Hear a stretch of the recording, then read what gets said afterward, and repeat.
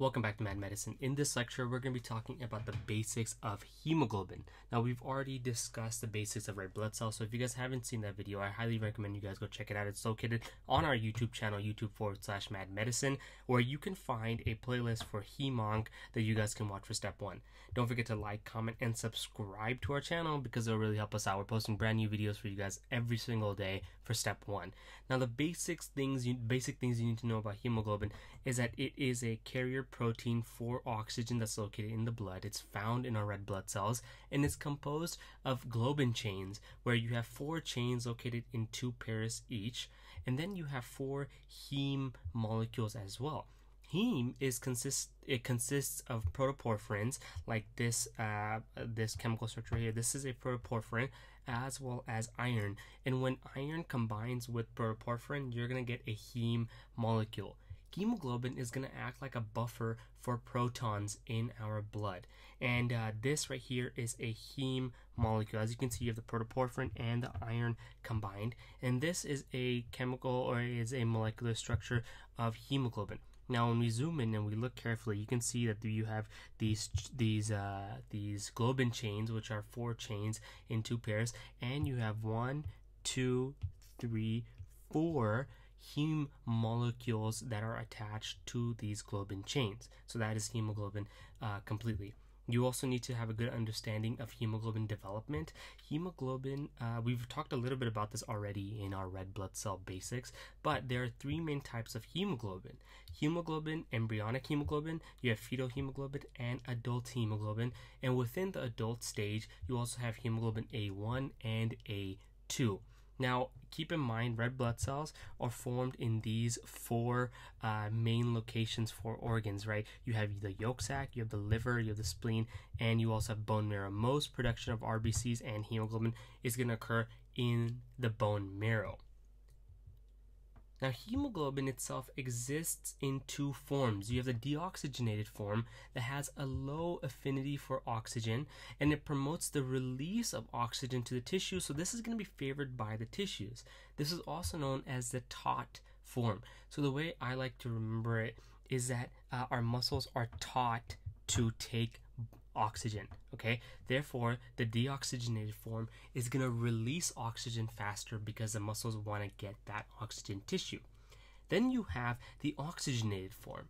This has a high affinity for O2 because of something called positive cooperativity. Positive cooperativity means that it's going to bind stronger to oxygen for every heme molecule that binds to oxygen.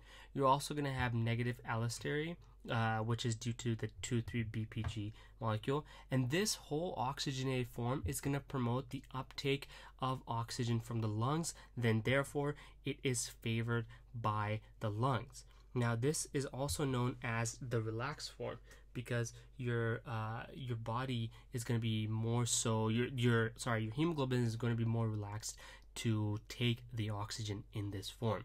Now, one thing to understand is that fetal hemoglobin has a higher affinity for O2 than adult hemoglobin. And this is because fetal hemoglobin has a decreased affinity for 2,3-BPG, and it's going to drive oxygen across from the placenta.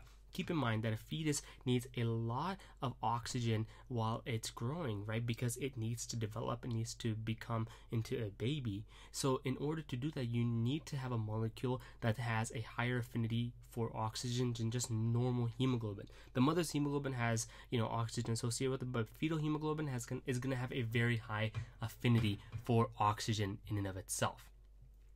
Now, another molecule that's very closely related to hemoglobin is called myoglobin. Now, this molecule is a protein that's only found in muscle cells, but it functions very similar to hemoglobin. Now, the difference is that it's composed of a single polypeptide chain, unlike hemoglobin that has 4 chains in 2 pairs. It contains only 1 heme molecule, and you can see this in the molecular photo, the molecular structure we have. We have 1 beta or alpha helix sheet right here, and in this sheet you also have just 1 heme group right here, heme molecule that's attached to it. But one thing to understand is that myoglobin is going to have a higher affinity for oxygen than hemoglobin in and of itself. Now, when does myoglobin become important? Well, it's going to become important during crush injuries. When your muscle cells are broken, you're going to release myoglobin into your bloodstream, and it's going to present as hemoglobinuria in lab testing. The reason why it's going to present as hemoglobinuria is because we're not able to differentiate when we do these lab tests if it is hemoglobin or myoglobin. It's actually going to be myoglobin that's causing the hemoglobinuria. It's not going to be hemoglobin. It's actually a false positive, but you need to understand why it's happening. It's happening because of a crush injury that's releasing myoglobin. This can also happen to people who work out really, really hard one day, and then the next day they start peeing red, blood, and they see blood in their urine. It's not actually blood. It's not hemoglobin that's being released. It's their myoglobin from their muscle cells that was being released. Now, as far as hemoglobin is concerned, hemoglobin can also have a form of hemoglobin that can also occur, is called methemoglobinemia. Now, this is the oxidized form of hemoglobin. This is not good, okay? So we're just going to write that down. This is not normal for hemoglobin to be in this state, in the methemoglobinemia form.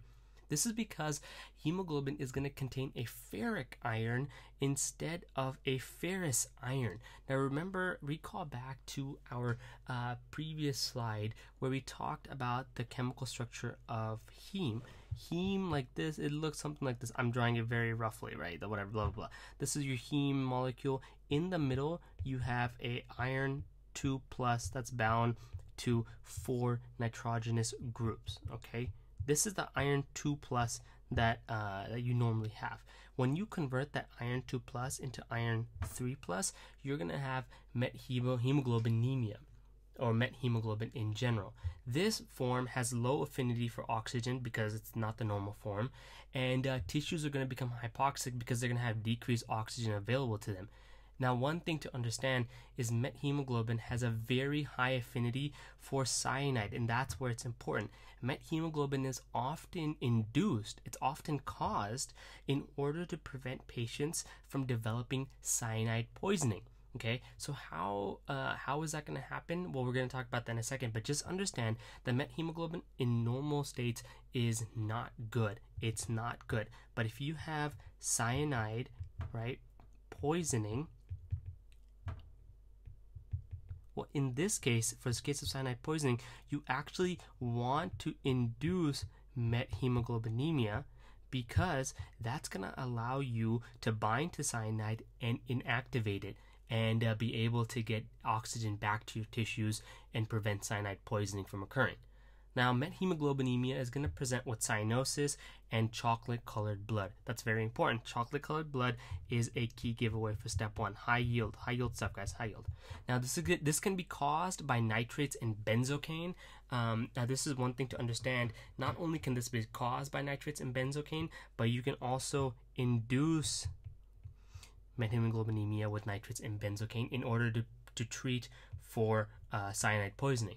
And in order to treat methemoglobin, there's a very easy way to remember it. Methemoglobinemia is treated with methylene blue. Met and met, right? The way I remembered it is meth is treated with meth, just the prefixes, and vitamin C. So you want to treat it with methemoglobinemia and vitamin C. You want to treat methemoglobinemia with methylene blue and vitamin C. And with that being said, we are done with this lecture. Thank you so much for listening. Don't forget to like, comment, and subscribe to our channel if you haven't already done so. You can follow us on our social media accounts right here. We post some pretty cool stuff on our Instagram, so I highly recommend it. And if you guys don't know, you can find our lectures on your favorite podcast service provider for free. Just search Mad Medicine and we'll pop up, baby. Thank you so much for listening, and continue on to the next lecture.